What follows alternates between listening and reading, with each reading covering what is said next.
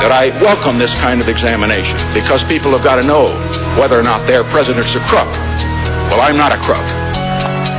We did not, repeat, did not trade weapons or anything else for hostages, nor will we. Speak to you about Vietnam. I do not have to tell you that our people are profoundly concerned about that struggle. Let us restore the golden rule to our political process.